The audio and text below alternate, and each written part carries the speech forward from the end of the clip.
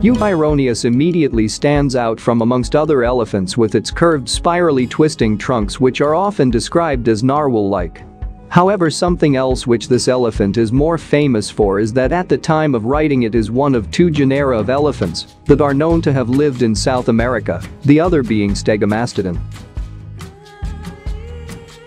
Before we get started, please hit the like button, subscribe to our channel, and turn on notifications if you enjoy prehistoric creatures, so you can stay up to date on all of our latest content and encourage our team to try to update the most recent video. The earliest known specimens of Cuvieronius are dated to the early Pliocene, where populations of Cuvieronius seem to be concentrated around the southern portion of the United States and Mexico. Roughly 3 million years ago, volcanic activity created the Isthmus of Panama, an event that would have world-changing consequences, but specifically for the Americas, this was the first time that these two continents had been directly connected by a permanent land bridge.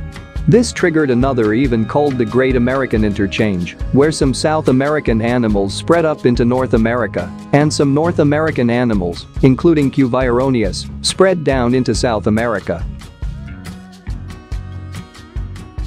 As mentioned above, Cuvieronius is known to have lived in South America with Stegomastodon, but usually, two animals cannot share the same niche in an ecosystem.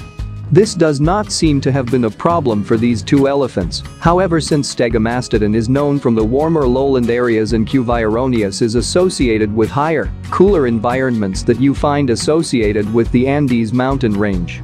With these two elephants living in quite different ecosystems, competition for the same resources such as food plants would have been minimal to non-existent. It is difficult to pin down an exact extinction date for Cuvieronius, but carbon dating has revealed that Cuvieronius was alive during the Holocene as recently as a few thousand years ago. Remains of what seems to have been Cuvieronius have also been found in association with early human settlements, suggesting that Cuvieronius was quite possibly hunted by early humans.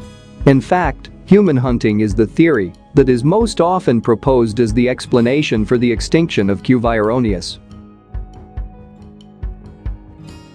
Cuvieronius was named in honor of the famous French naturalist and zoologist Georges Cuvier. In the early 19th century, Cuvier was instrumental in the establishment of natural sciences such as comparative anatomy and paleontology.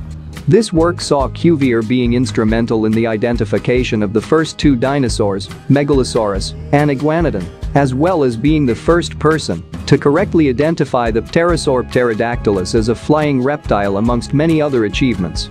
However, the man who named Cuvieronius in honor of Georges Cuvier, Henry Fairfield Osborn, was no slouch himself and was responsible for naming the most famous dinosaur of all time, Tyrannosaurus, as well as many other famous ones such as Velociraptor, Oviraptor, and Pentaceratops.